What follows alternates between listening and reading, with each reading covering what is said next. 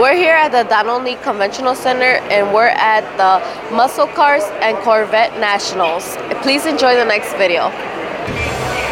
Well, yes, this is the last Buick Grand National that was made. Pretty much an icon of the 80s. Personally, as you see the car today, it's a driver car.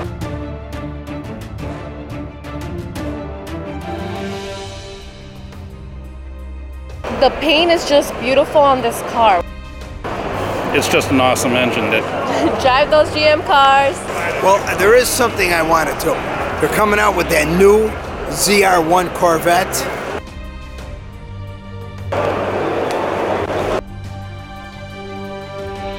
The handling, the braking, the power is just phenomenal. The last car at the end of the line, culminating 64 years of automotive production at the plant. It's truly a one-of-a-kind car. Wow.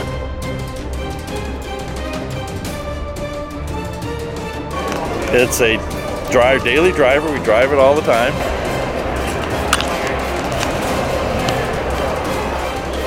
Well, it sits very well. But to get a convertible in this color was extremely hard to get. no, I'm teasing. I'm teasing.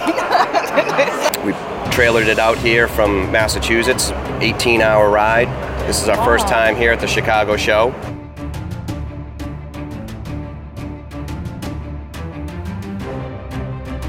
With cars, I love them, enjoy them, and I guess I'll always do it till the day I die. You won't see anything that's this color, and I think that's what makes the car pop. The color is called grabber yellow. It was actually a special color for '69 Shelby. So I spent 7 years working on it and about 1,600 hours. And what you're looking at here, Paulette, is our tribute car to Carroll Shelby.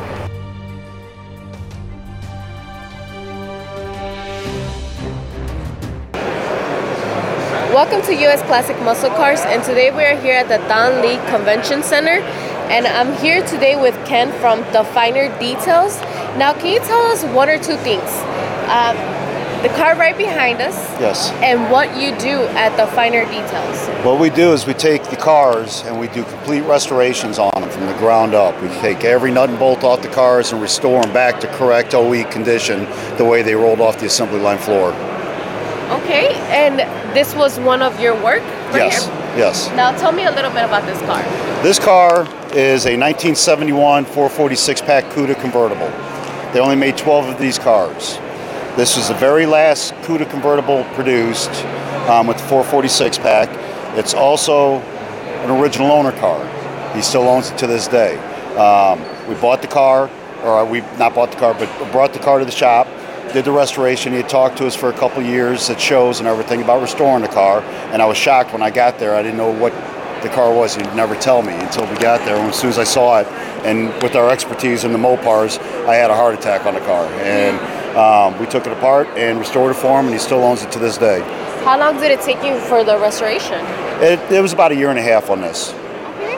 And did you put any clear coats on the car? Yes, it's we use nothing but PPG, clear coat, base coat. It's done in the original Hemi orange, just like it was ordered from the factory. It's a factory rubber bumper car, 6-way seat, and a convertible. How much horsepower does this car? From the factory, they're rated at 390. Okay. Can you tell me a little bit about the engine? It's a factory, the born with motor. It's the original numbers matching motor and transmission in there.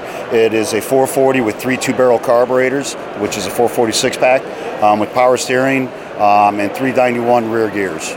And is it possible for you to show me the interior of the car? We've got some famous authors over here at the Motor display signing We do all the interior work there at our shop. This is all done there except for the convertible top. We do vinyl tops at our shop, but not convertible tops. They're very hard to go and do without messing them up. And I use a company up there by me in Indianapolis called Claude & Gregg's that does all my convertible top work. Now I understand you do have another car here. Can you tell me a little bit about the other car? Yes.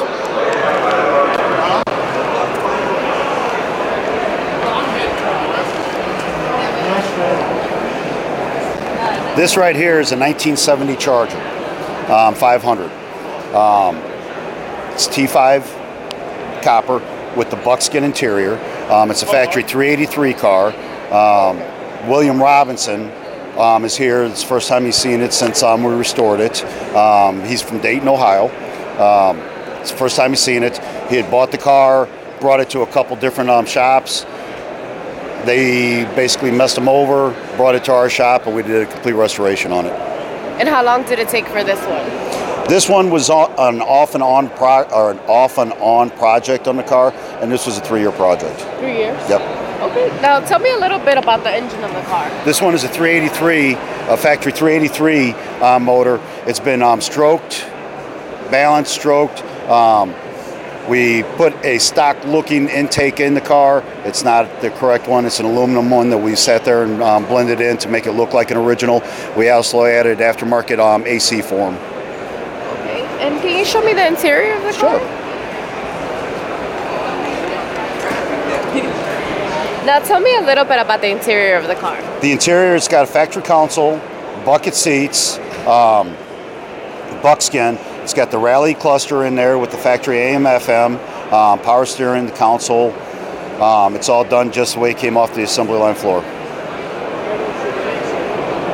And tell me, does this car also have some clear coat?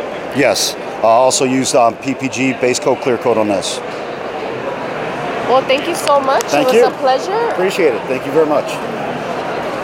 Thank you for watching. Don't forget to share and like our videos. I'm taking a break. Please enjoy the next video.